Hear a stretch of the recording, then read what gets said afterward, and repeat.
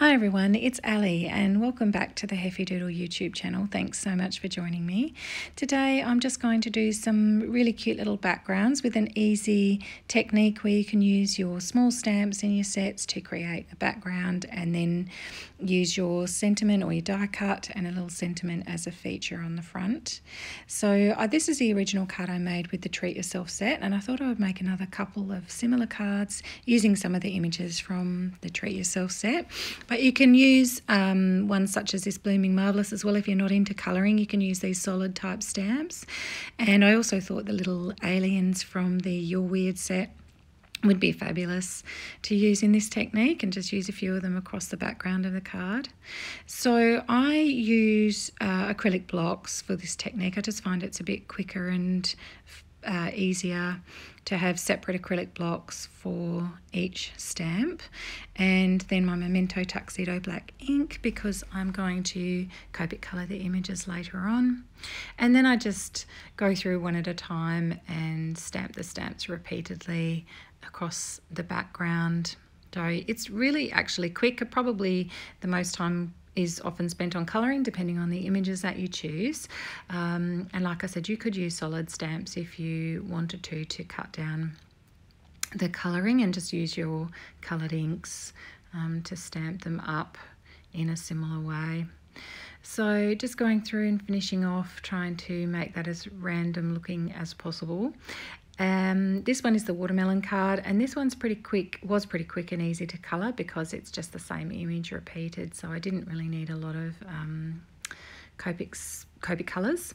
So the Copic colours I've used are on screen, and as I said, I just did it in a little bit of a batch, so I went in with my darkest colour first and then went over with my lighter colour as well. I really like that R24 colour, which is that really light red or that watermelon pink sort of colour.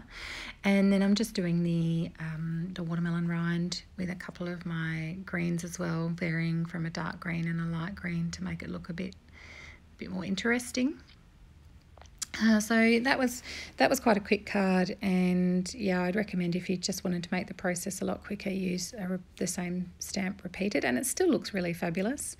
Now these are some of the options I use for my white highlights. It's either Sino or Signo, I'm not sure which way you would pronounce it, and I just use those to create that shine on some things. I don't overuse the white pen. I'm not a fan of using it on everything. It's really just on things that are wet or shiny that I like to highlight little areas. And yeah, so I use them occasionally. So that's the watermelon one all done. I just love those little faces on the images. They're so cute. And then I've used similar colours, the similar reds, to colour in the chips on the hamburger and chip and hot dog card, and then some nice browns to colour in the buns and things like that on there.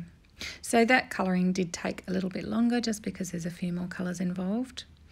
Now I'm going to cut them down a little to put on the front of a card using my Stitch Rectangle dies, my metric ones, and they fit really well on the front of my I use European size cards. So I'm just going to die cut that one, and I backed it with some green paper as well, just a green card just to bring out the colours. Now I've put a piece of vellum on, and I decided to use circles to reflect the shapes that were in my two new cards. So I've cut a circle of vellum, and then I've picked a couple of die cuts, cut them out in black card and adhered them onto the front of the vellum.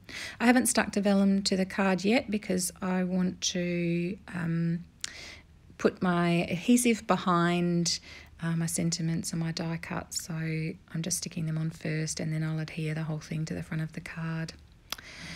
So again, I'm just using my multi-liner to go over any little patches of white embossing powder that went astray. And I've also just used a corner rounder just to make them a little bit different, and I've reflected the shape, say in a hamburger, by corner rounding the top of the Hey card, and then the bottom of the Thanks card, I guess, kind of reflects the curve of the bottom of the curve of the watermelon. So I just thought that was something a little bit different, give it a little bit more interest than the normal square sentiment shape, and just adhering those on to the front of the card, and they are the 3 cards. So you can mass produce these, they're quite easy to do. Oh, and I just wanted to also let you know that I used a silver glitter pen on the original card, and you can see the little spots of, and it came up really pretty when you can catch the light to show the silver glitter. I used that silver glitter pen and the white gel pen. And there's a close-up of the watermelon card, and then the hamburger and chips and hot dog card. So I hope you enjoyed the video and it gives you some ideas of how you can use some of your smaller images a lot more, and I'll see you next time.